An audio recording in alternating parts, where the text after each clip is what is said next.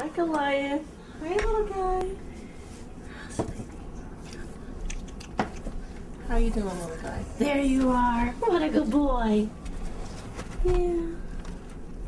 On Tuesday, a concerned citizen brought in a stray cat to the Oregon Humane Society. This happens every day. That's not news. But what made this cat special was its story. Apparently, this cat was sneaking into her garage to steal pet food, and the cat got stuck in her doggy door. And this cat is huge. He's a short, stocky cat. I liken him to a bulldog. As with all stray cats, we keep the cats for 3 days to see if anyone comes forward to claim them, and if not, we'll spay and neuter this. We'll neuter this guy. He's huge. We call him Arnold, but his name here is Goliath. We will give him his first rounds of vaccinations, and then we'll put him up for adoption, most likely Saturday. Want to go back in? There we go.